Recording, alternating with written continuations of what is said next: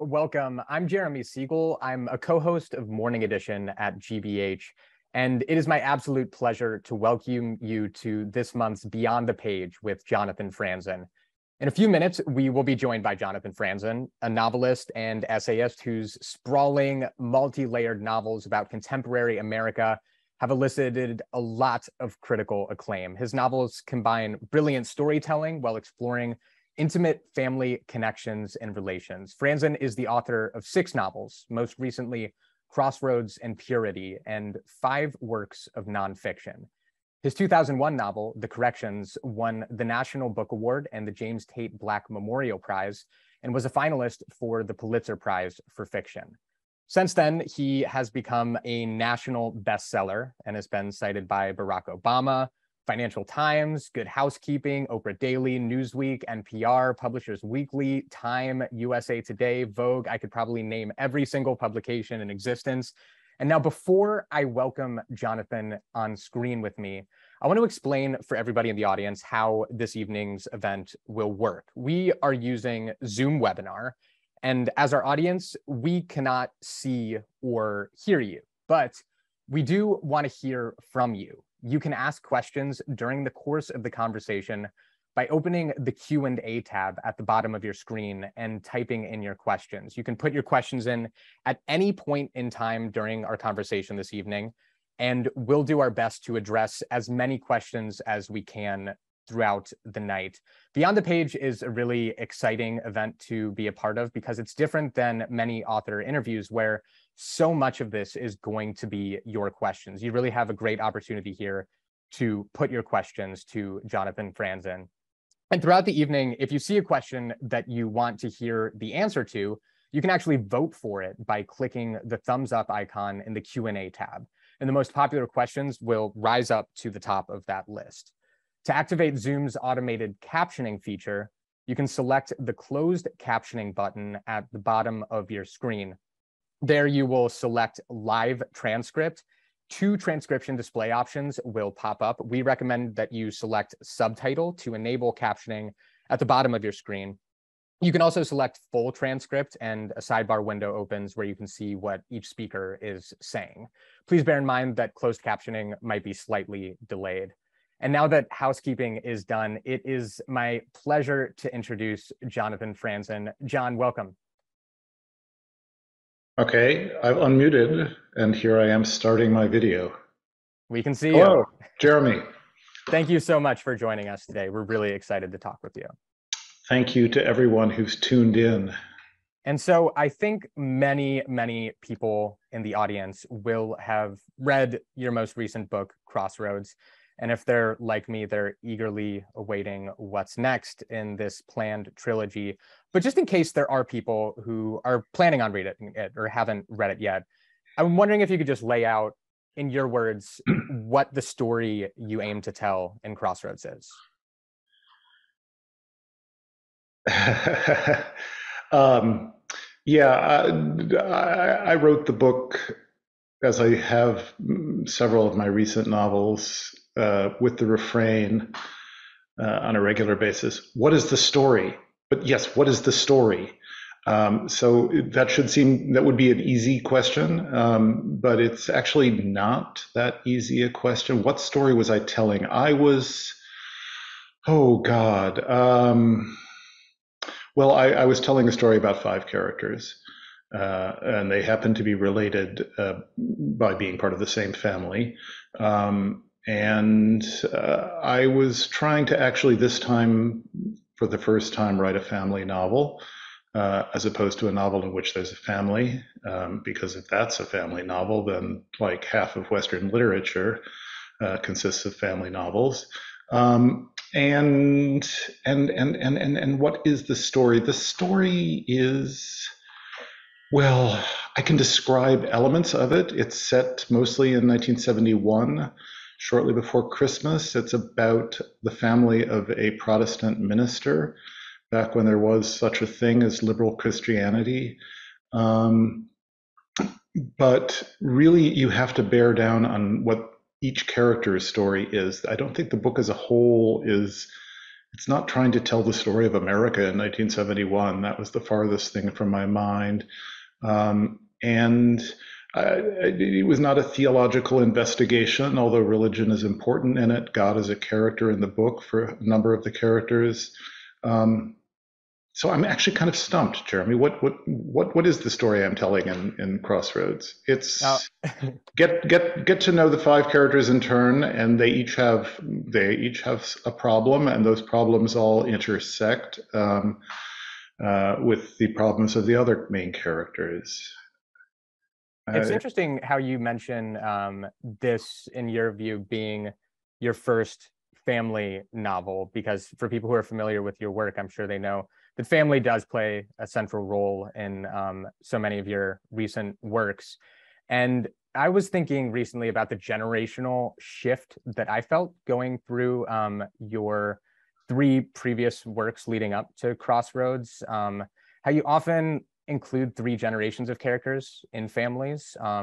If you're putting yourself in that family's shoes, you might think of sort of the grandparent, the parent, and then the children. And to me, the corrections, at least with the ending in many ways, felt like it ended on the note of the grandparents, and Freedom with Walter and Patty felt like it ended in spirit with the parents, and with Purity, I felt an ending that was much more youthful in spirit with Pip. And it's funny going to Crossroads, where, of course, we don't have the ending because it's a trilogy, but it feels like your approach to family is really different. I'm curious, like, how you thought about the element of generation in writing this and how it relates to your previous works. Well, this was supposed to be the first part of a single novel that would track the family forward in time by maybe 5 decades.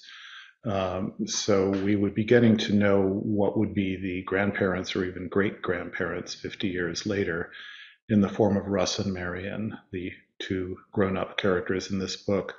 And then the book got out of hand. I was so enjoying being in 1971 that I decided to make a whole book out of it. But really, I started with a character. I started with one character, and I thought, oh, there's a novel there. Somebody I met in real life, and I knew just a few facts about him. I really liked him. And so I basically imagined what he would have been like 50 years earlier. And in that sense, all along, I was thinking in terms of multiple generations. And there's a little of that in the previous novels, but that is, to me, one of the hallmarks of a family novel, is you have multiple generations, and you really have time to see patterns repeating themselves, not just in 2 generations, but in 3 or even 4 generations.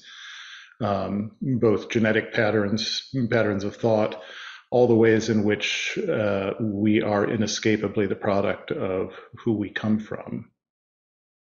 Who was the person who inspired, or which character, if you're willing to share, did Crossroads start with? One of the children in the book. Okay. I'd rather not say. For Sorry. people who are eagerly awaiting the follow-ups in the series, you said that you were planning close to 5 generations. Is that still what you're planning going forward? My plans are essentially worthless. I have plans, but I can't seem to follow them. And no one is more eagerly awaiting the next book than I am. But I've learned to have to be patient with myself. So yeah, it could be I'm not cut out to write that kind of book. In which case, I have promised 2 sequels, but they might not look like the last 2/3 of Buddenbrooks or something. Well, Sorry to be cagey, but I mean, it's like it's so easy to make plans. Sure, yeah. And it's so easy to make an outline, and I know everything that happens, and I know the order in which it happens. What should be so hard? Just write it as a book. But novels are not systems for conveying information. They have their own logic, and they have, and each one needs to actually be its own thing. And you also have to consider the author. Is the author still interested in these characters? If the author did his job in the first book, he or she or they should have told you pretty much everything you need to know about the characters. So it's a very strange feeling for me to be thinking, oh, but now I need to go back and, in essence, say, you thought you were learning the most important things about these characters, but in fact, there are other important things, and now I'm going to tell you. But first, I have to think them up. So it's tricky. I mean, I'm giving you, it's sort of shop talk, and maybe we should get off this subject. The whole matter of the sequels is, by a mile, my least favorite topic. That must be, I mean, a really odd experience too, sitting on something that you're still going to be working on. I'm curious, like, while you are, going to be prepping for the next book, or when you previously have, I know a lot of your time is taken up with reading. Right now, what are you reading? I just started a book of short stories by my friend Juan Gabriel Vasquez. It's his most recent book in English. Before that, I was rereading Faulkner's The Hamlet. Not coincidentally, the first in a trilogy about the Snopes family. I thought, oh, let's go take a look. And always with Faulkner, and as with anyone, I worry, maybe I read this when I was young and it's actually not that good. But there I was laughing aloud. The Hamlet is his funniest book. What else have I been reading lately? The New Yorker. I'm casting my mind. Move on. If I think of something else, I'll let you know. I mean, there are many other books, but I've been rereading Faulkner and finding him as good as I remembered. When you are reading, how much do you feel like it informs the way that you approach your own writing and getting into characters? Because I think with Crossroads and with many of your previous novels, like, it is really astounding as a reader to feel so intensely like you're taken into the mindset of characters, many characters who, at least when you're writing from their perspective, they're much younger than you, or they're a different gender than you. Thinking about a character like Becky in Crossroads, who's so fully realized. And when you're reading it, you feel like you are Becky, or, you feel like you are Walter in Freedom. How do you approach getting into the space of different characters, especially characters who have such different life experiences than your own? Are you using people that you know? Are you placing like elements of your own childhood into theirs? Or I've kind of used up all the people I know. I've spent most of my writing life not writing, and very specifically most of my life not writing novels. I mean, it's maybe 8 years I've spent writing 6 novels, and a lot of time wasted. And at a certain point, you start making lists full, like, who I'm going to make a list of everyone I've ever met. Is there anything left there? It's where the characters come from and how I do it. I mean, that is my focus as a writer. It has been for a long time, and is now my total focus. I am trying to create interesting 3-dimensional characters, and obviously that's a many-year process, which is hard to summarize briefly. But I try to. It does help to have someone in mind.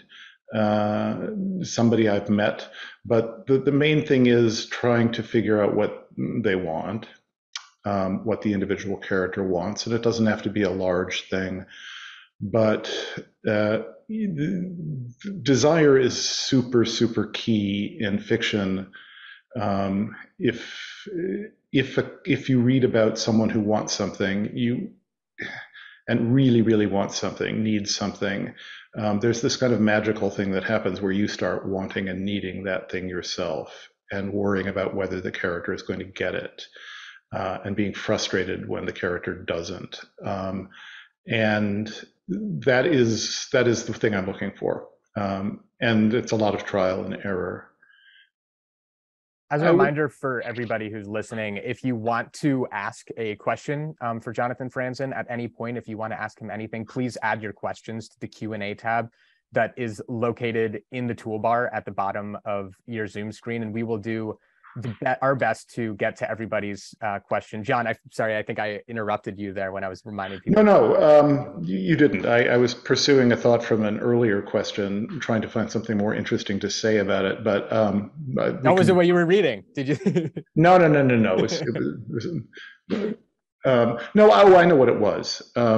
So Crossroads, it was a really happy experience in toto. A miserable anxiety about whether I actually had a book for the whole 2 years I spent writing it.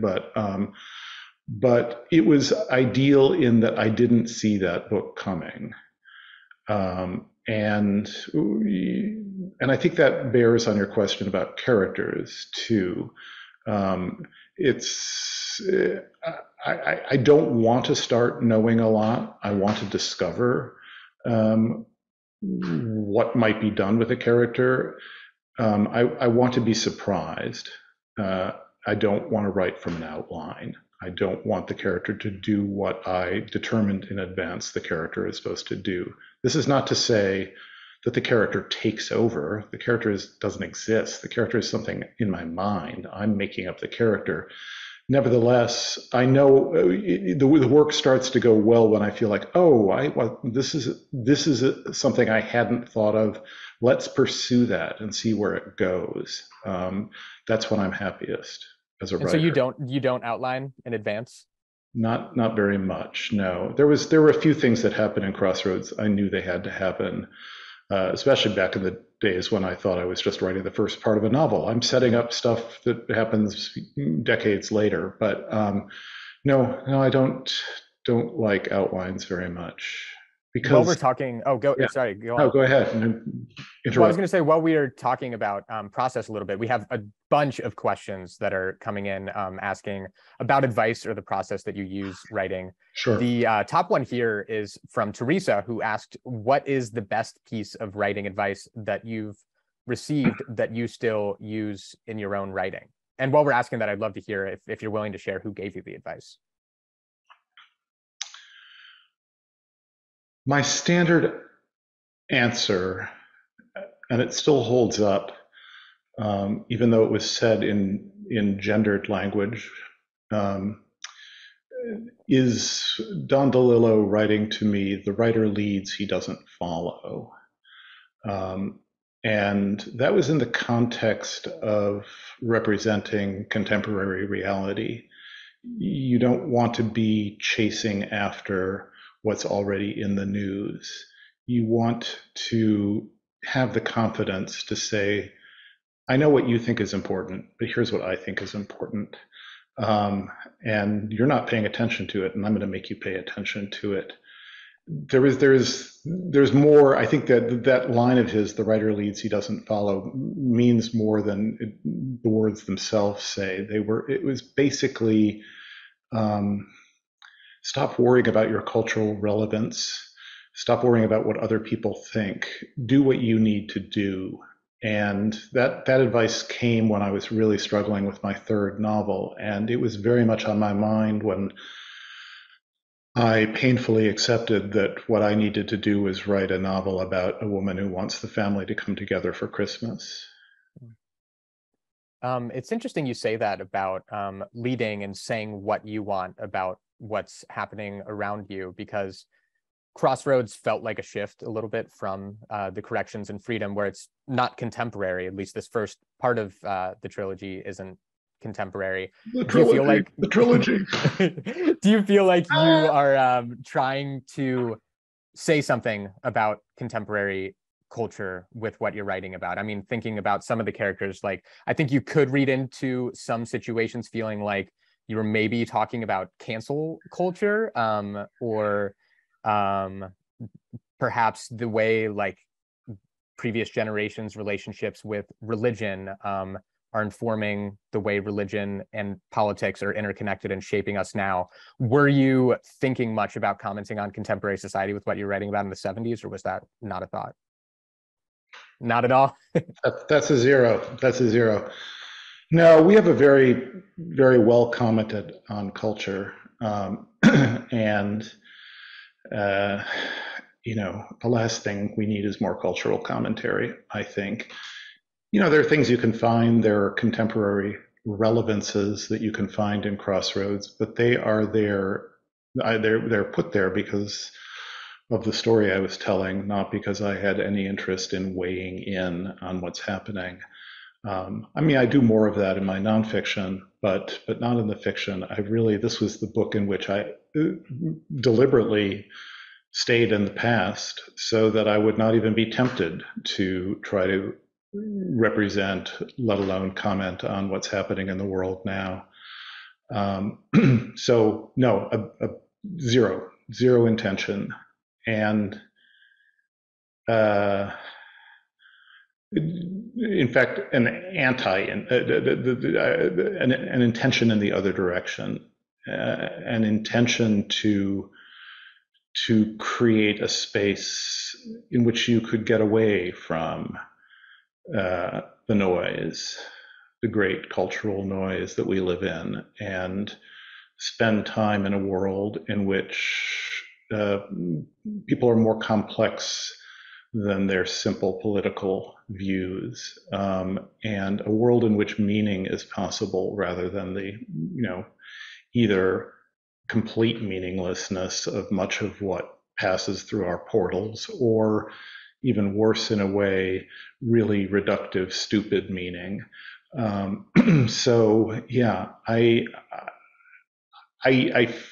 feel as if the fiction writer nowadays could be, maybe even ought to be, trying to preserve a space in which people encounter one another as people. The reader encounters the writer. The reader encounters people who he or she or they may recognize. And it's about a human connection rather than always jumping to, frankly, what is the political advantage in this? We have a question from Pam who asks, are there authors you've come to later in your career that are now a big influence, especially in your current writing? Yeah, that goes to the surprise element. I do like surprises. That comes probably from my character flaw of being easily bored. But yes, I can point to a number of books that really redirected me. In the 90s, it was Paula Fox, Jane Smiley's early work, Haldor Loxness, Independent People. And I think with Freedom, I found my way to Stendhal, who I'd overlooked to my detriment. Later on, with Purity, I'd tried Murakami. I'd tried some of the wrong books, like The Wild Sheep Chase, and I found my way to The Wind-Up Bird Chronicle, and it's like I'm never going to write a book like The Wind-Up Bird Chronicle, and yet what he's doing here is so. There is something really, I don't know. It just like cleaned all the pipes out in my head, and made me want to write fiction again. And probably most recently, two books I would mention. One would be Ferrante's Neapolitan novels. They were very much on my mind as I was working on Crossroads and imagining a trilogy. And then very recently, Vasily Grossman's Life and Fate, which maybe, again, not something I would not want to write a 1,200-page novel about the Battle of Stalingrad, but he really got something that I'd been groping toward while working in Crossroads. He crystallized for me, And that really can be summarized as a stress on the importance of kindness. So yeah, I mean, basically, I'm always looking for that book that's going to just that will be for me as a reader what I'm looking for the story to do for me as a writer. Something that is, oh, I didn't think I was going to go that way. Oh, I'm not done. I'm not bored as a reader. I'm not bored as a writer. There's still something new and great and life-changing out there. We're going to hear from one of my GBH colleagues about a fundraising message in just a moment. But before that, there was one short question that I thought you might be able to answer. This comes from Kevin, who asks, are the Hildebrands White Sox fans or Cubs fans? Cubs fans, yeah, they're suburban. They're suburban. I think, and I have done a little writing on a subsequent volume, and it appears that at least one of those Hildebrands goes on to become a Cubs fan. When you say subsequent writing, what do you mean exactly? I mean pages. Okay.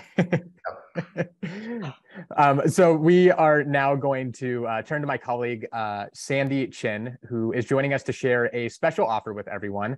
Sandy, welcome, and take it away from here. Thank you so much, Jeremy. Thank you to everyone at home. Hello, I'm Sandy Chin with GBH's Member Engagement. And thank you for joining us this evening for our Beyond the Page event. And there's something very special about a community of people brought together by their love of reading. And if you enjoy Beyond the Page events, like tonight's event with Jonathan Franzen, please consider supporting this series by donating to GBH as a sustainer. Sustainers serve as a steady and reliable source of support for GBH, allowing us to keep the news and programming on air and online. You watch or listen to GBH programs all year long, so why not spread out your support of GBH throughout the year and become a sustainer today? When you give $5 a month tonight as a GBH sustaining member or a one-time gift of $60, you will receive Jonathan Franzen's signed paperback edition of Crossroads as a token of our thanks to you. And in this book, Franzen takes us back into the past, 1971, I believe was the year he said, and explores the history of two generations. With characteristic humor and complexity, and with even greater warmth, he conjures a world that resonates powerfully with our own. And Crossroads is yours as a thank you gift for donating tonight to GBH. And there are 3 ways to give. You can visit gbh.org/support events, or text GBH to 800-204-3811 using the keyword GBH to donate, or scan the QR code here on the screen behind me now to open the secure donation form on your smartphone. And you can give $5 a month as a GBH sustainer or $60 all at once. It's that easy. Go to gbh.org/support events or click on that link you see in the chat and contribute what you can. And we are so excited you are here with us and Jonathan Franzen tonight, and hope we can continue to have your support to be able to create more events like this one. And to all of those who are already supporting GBH, we thank you. And now back to Jeremy and Jonathan. Thank you so much, Sandy. And we are going to continue our discussion with Jonathan Franzen. As a reminder, I just wanted to let everybody know that you can keep adding your questions into the Q&A tab. And once you put them in there, you'll be able to see other people's questions, and you can give a thumbs up to them to upvote different questions. I'll try to get to as many as I can tonight. We have one person who is anonymous who asked a difficult question. Maybe that's why they want to stay anonymous. They comment on your use of the word family and ask how you would define a family. Oh, how I would, well,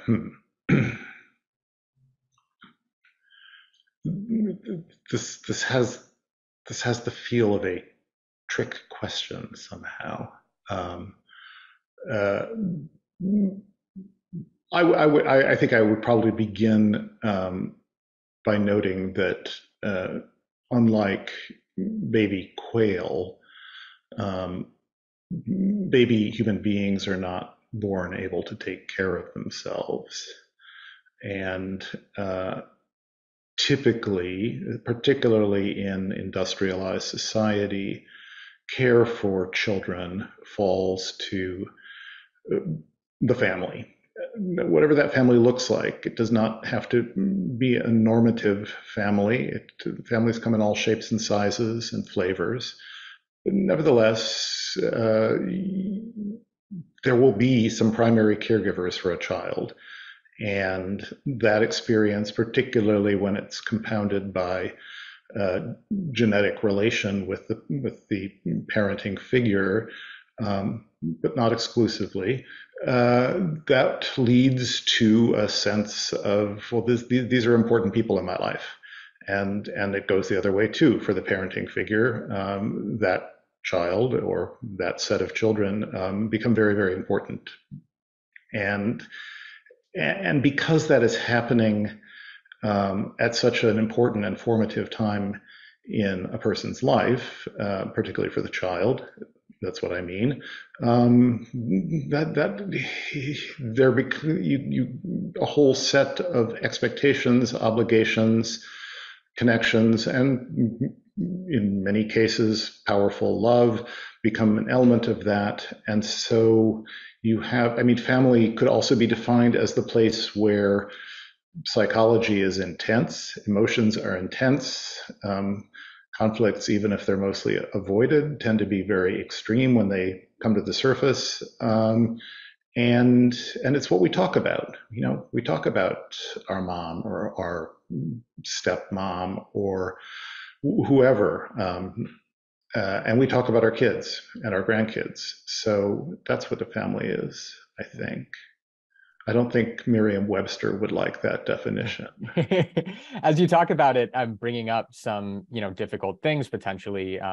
Being around family, in at least two of your books, you have families gathering around Christmas. And I think like around that time, a lot of people have that similar experience of if they're trying to be a different person in some way or another, returning to family around something like Christmas, feeling their younger self come back to the fore in some sort of way, which can cause tension.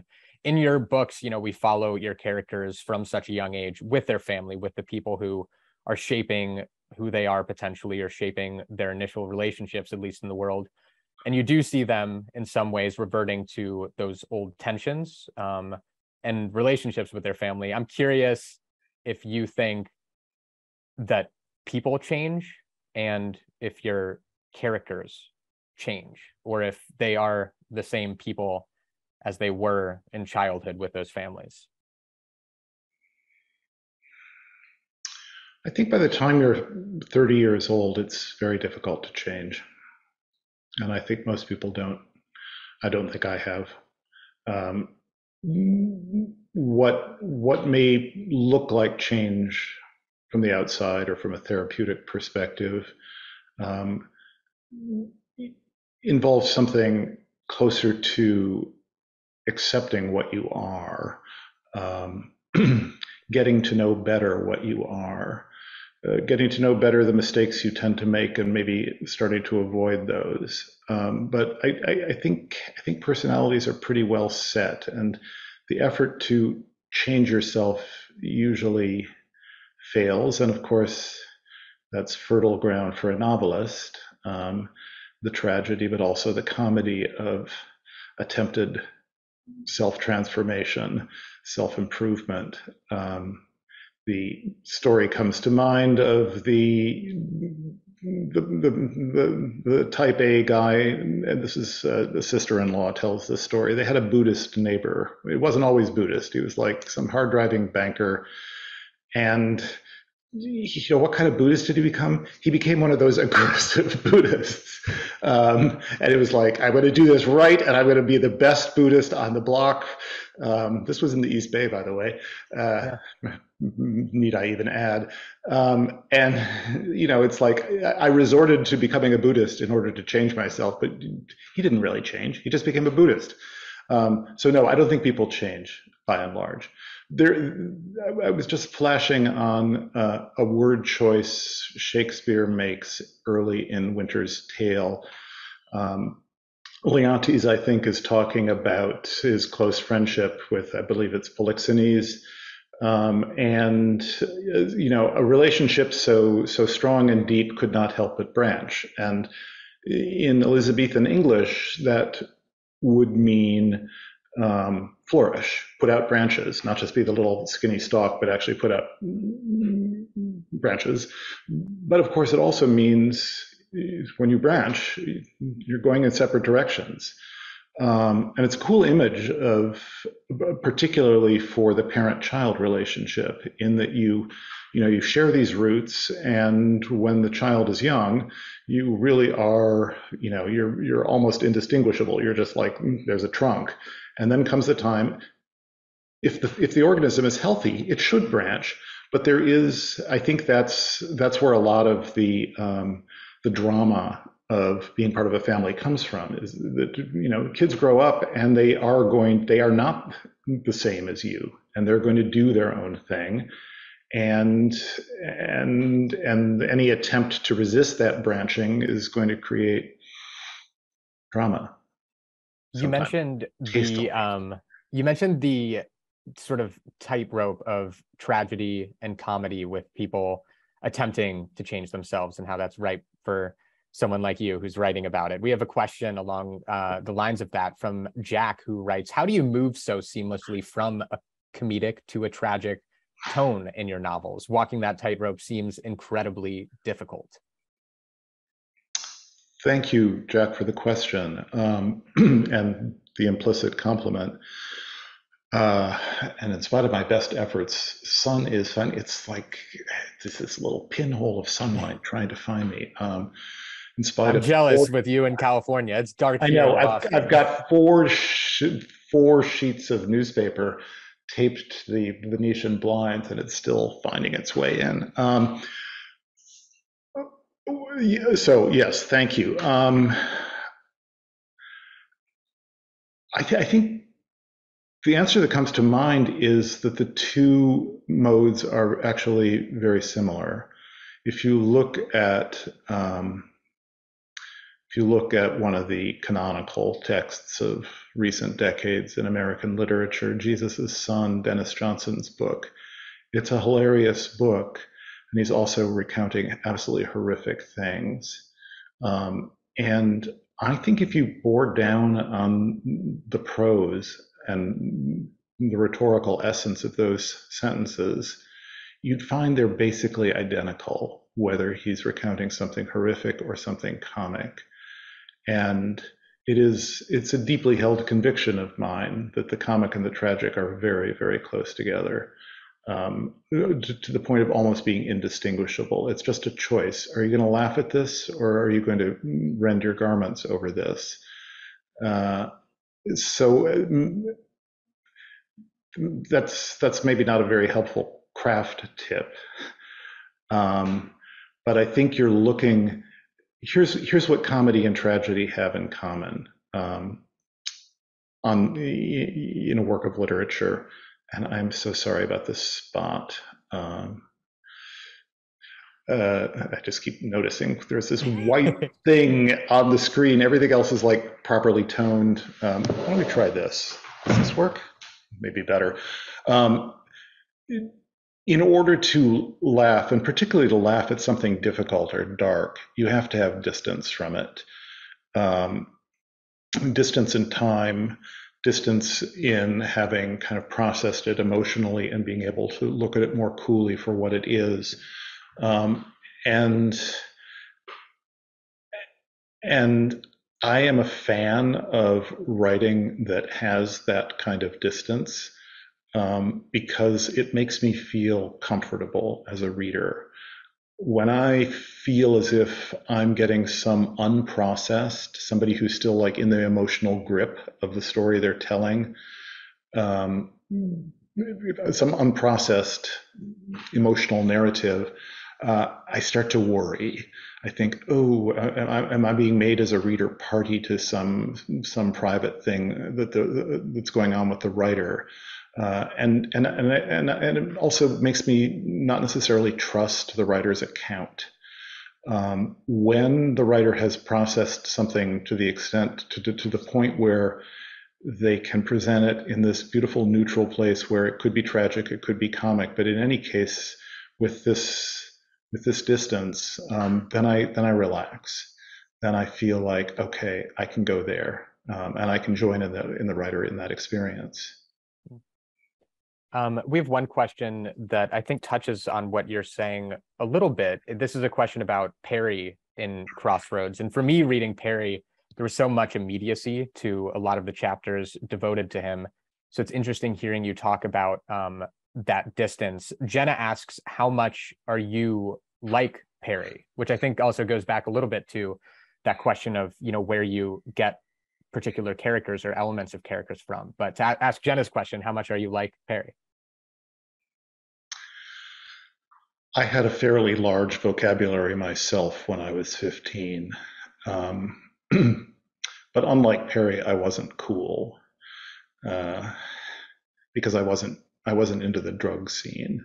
That was a thing about high school, at least in the 70s, is if you were like in this complicit community of drug users, you were just like automatically cool. And if you weren't, then there was the suspicion that you weren't cool. So in that respect, we're very much alike.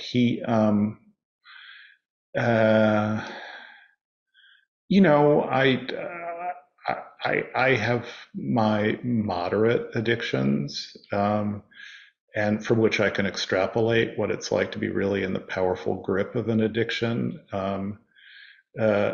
Have I had a really bad experience with cocaine? Well, actually, yeah, enough of an experience to decide this is an evil drug. It is a drug that serves one purpose, which is to make you want to have more of it. Did I reach a point where I believed I was God? No. Which, by the way, is, I think, a good example of the comic and tragic thing. I mean, when a person is mentally ill enough to say to himself, "Oh, hey, I'm God," and to really feel, I have actual godlike powers. Well, that's objectively speaking a terrible place for a person to get to, and yet, of course, it's also hilarious. He thinks he's God. I mean, it's funny, right? And that's maybe getting back to the previous question about, perhaps it was from Jack. There is, you want to kind of keep open the possibility that something is both the most awful thing that's ever happened and really the funniest thing that's ever happened. Another question about characters in Crossroads. Claire asks, is there a character in Crossroads whose perspective is easiest or most fluid to write? Well, Perry. Again. Really? Yeah, Perry. Well, Perry, because I didn't have to hold back. As in you could get things you wanted to say out there, or? Well, just the manner of saying it. God damn, this little spot of light. Like, where is it? I'm looking at this bank of newspapers here. I can say I'm not noticing it.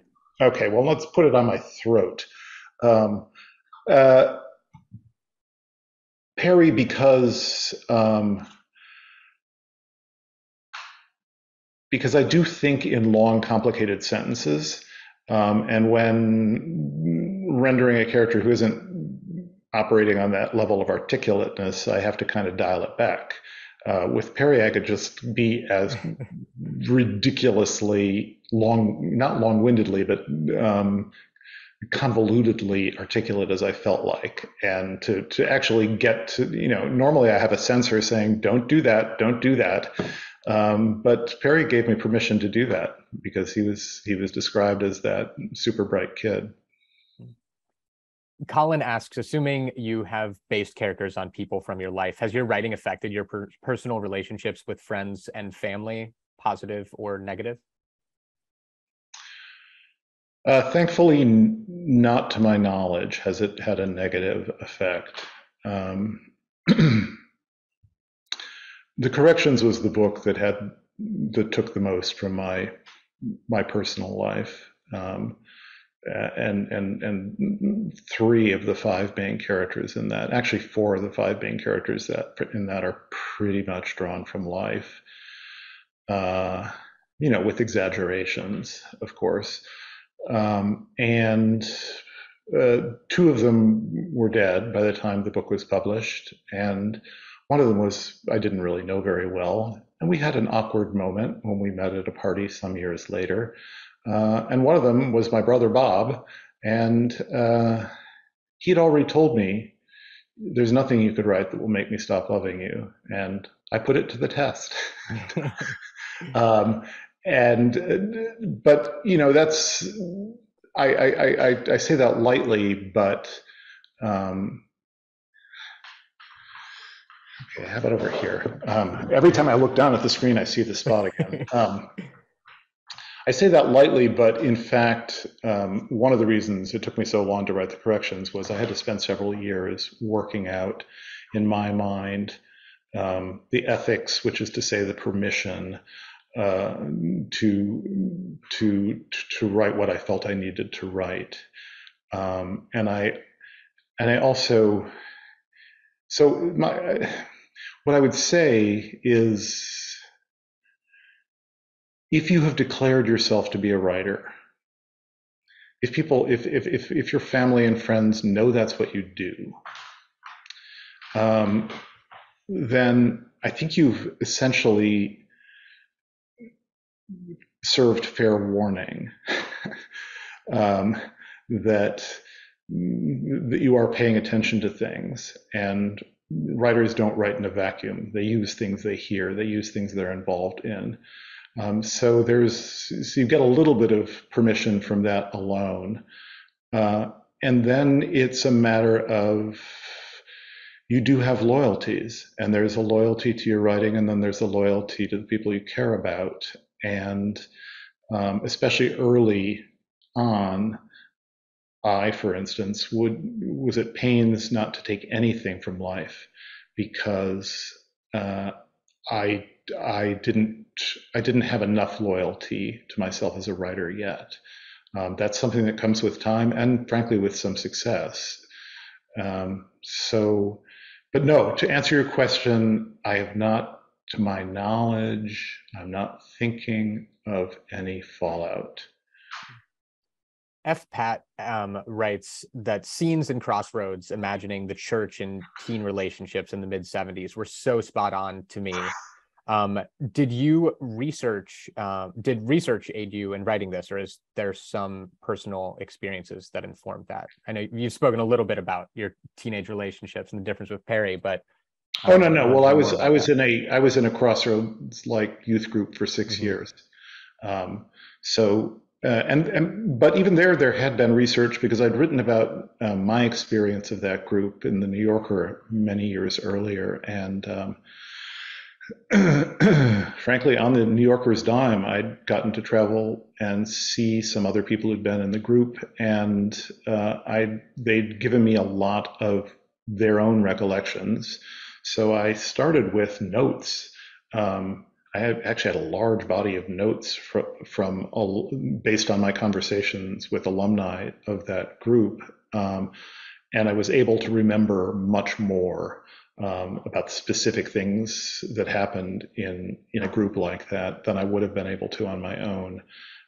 So in that sense, yes, I guess I did do research. I just didn't realize I was doing it for a novel. By and large, I don't like to do research. I'd rather imagine and then fact check later.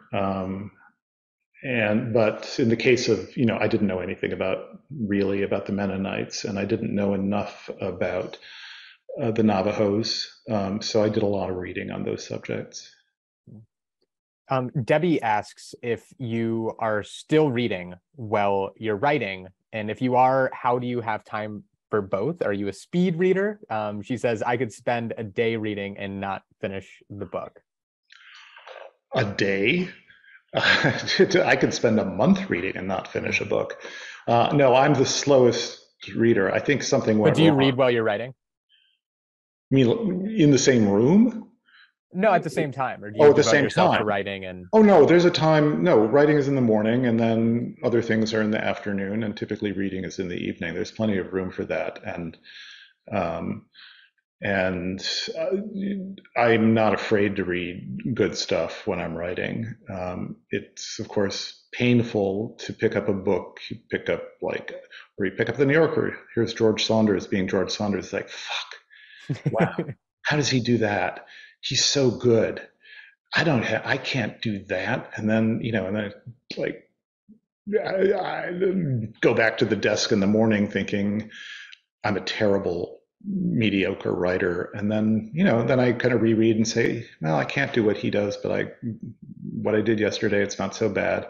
So I actually find it enlivening to read really good things while I'm working, but I know not everyone feels that way. Mark asks, what keeps you interested in your craft? What keeps me interested in my craft?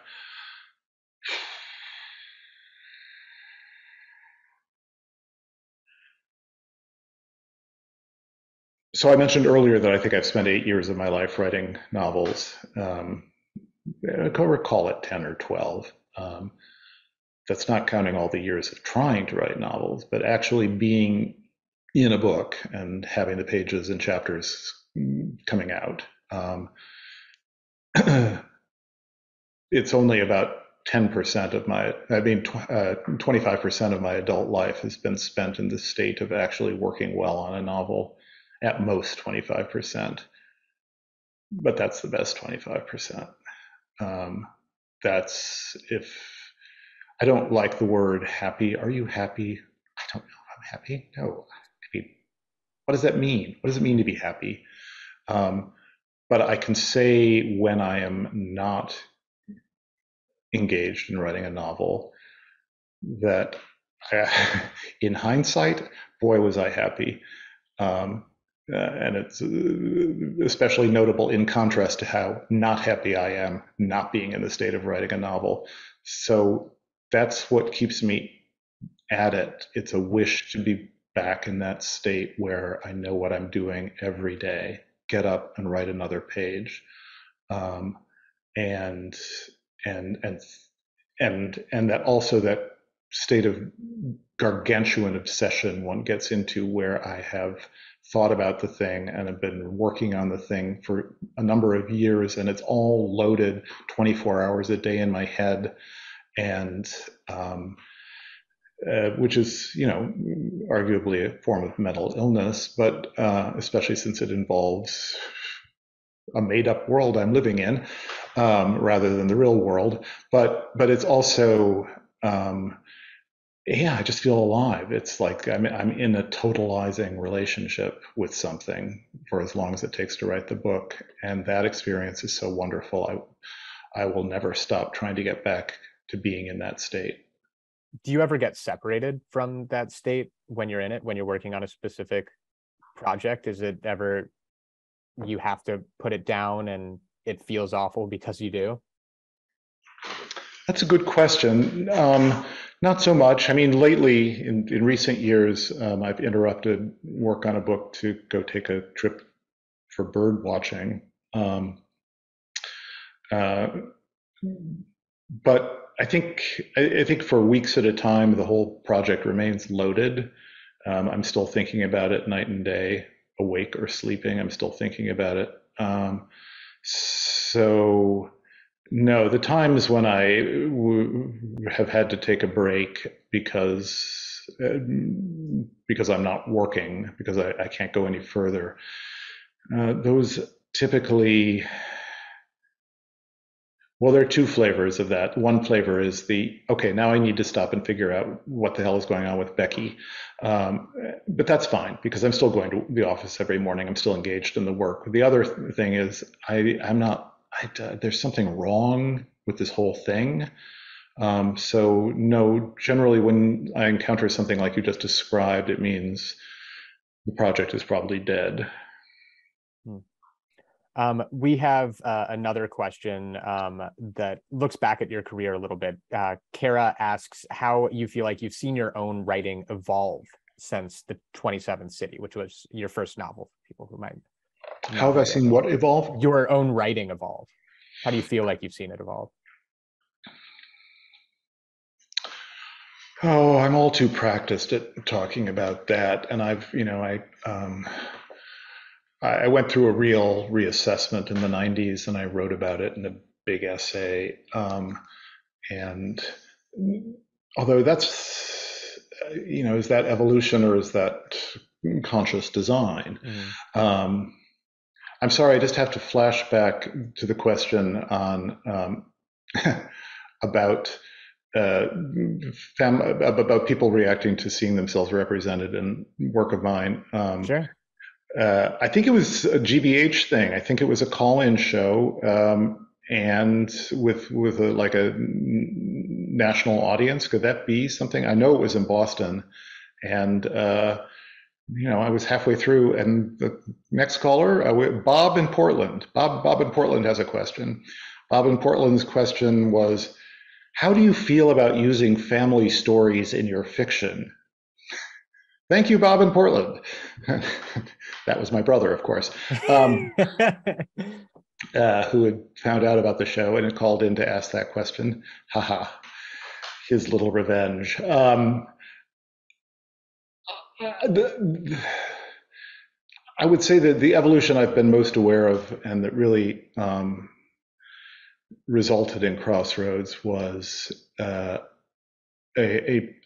moving ever farther from a point of anger, a place of anger in my fiction, and not coincidentally also moving ever farther from a place of moral judgment in my fiction, a wish to be kind to my characters and simply represent them as they might want them represented themselves, and sadly a certain kind of over-the-top comedy has had to be sacrificed to that evolution. That's the thing that comes to mind. We're getting towards the end here, so we only have time for a couple or few more questions. Thank you, everyone, for the questions, by the way. These have been fantastic questions, and there are unfortunately more than we'll be able to get to, but I've loved reading them, and it's been fantastic hearing John's answers to them. Joe asks, does writing fiction improve your nonfiction authorship and vice versa? I mean, you talked a bit about your previous relationship with the Crossroads, that's a program similar to Crossroads, and writing a New Yorker article. When I was reading Crossroads, I was also thinking about your essay about smoking and one character's relationship in Crossroads to smoking as well. But how do the two crafts, which you do a lot of both, how do they inform each other? Well, the anger had to go somewhere, and it went into the nonfiction, basically. And also a certain kind of overt social commentary, which I was still doing in my first two novels. That was the first thing to go. That's just seemed much better suited to nonfiction. But it does happen that while pursuing a nonfiction piece, I will have an experience that will find its way into fiction. And in fact, it was while doing research for a piece in the New Yorker that I met the character who made me want to write Crossroads. So it goes both ways, but mostly the things that I think are not essential to fiction, and I do think politics, moral judgment, and I would even say at this point in my life, anger, that the nonfiction has proved a good place to go with those feelings. So we'll have time for two more questions. I'll do one probably difficult and big one and one fun one before we say goodbye to you. So this first one has to do with religion. And you talked about Crossroads being a family novel. It also is a novel that centers a lot on religion and family and people's different relationships with religion. This anonymous person is asking about your own relationship with religion. They say, as someone who is so scientifically minded, would you say you struggle with faith or call yourself an atheist? And I'm curious how your own views on religion also went into Crossroads. No, faith has never been a struggle. I simply never tried. Well, that's not quite true. I tried a little bit in my 30s, but no. The the supernatural seems really pretty implausible to me. I mean, there are some mysteries at the root of our science. There's the mystery of how nicely mathematics describes the natural world. There are some unanswered questions about how the Big Bang happened, and when you spend time, especially with those cosmological questions, you do feel like you're getting into the realm of the theological to some extent. But well, I'll just say that the theology has always specifically bored me. And yet I'm interested in religion, and I'm interested in the stories, and I'm interested in the phenomenon of belief, even though I don't experience it myself. And because I was raised in a church, the stories that were told in that church became foundational to me, as they used to be for almost everyone in the country. It used to be we all knew the stories in the Bible, and that's no longer the case. In fact, it's the more educated half of the country that no longer knows those stories. So it was it was fun as a storyteller to make use of the stories from the Bible. Particularly the stories that are told in the book of Acts. But it was fun and easy to do a pastor because I know the Bible really well. And when Russ, the main adult male character in the book, when he's pursuing an adulterous relationship with a woman in the church, and he denies to his son 3 times that he's doing any such thing. I know where his mind goes. His mind goes to Peter denying that he has anything to do with this guy Jesus. That's after the Last Supper. So I think the stories are incredibly rich and foundational, and for me that's enough. And the ethics behind them, the ethics that still underlies basically liberal politics, progressive politics. That's a Christian ethics fundamentally. It's simpatico without being a matter of belief for me.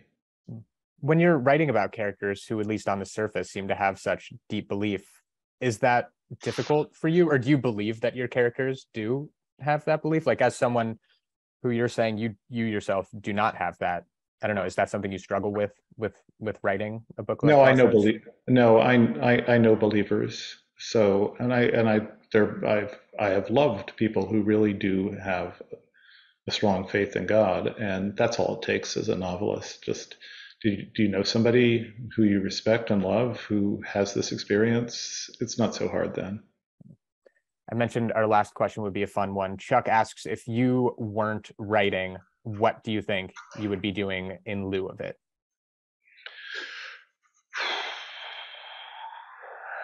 I'd spend a lot of time bird watching, that's for sure. Can you be a professional bird watcher, though?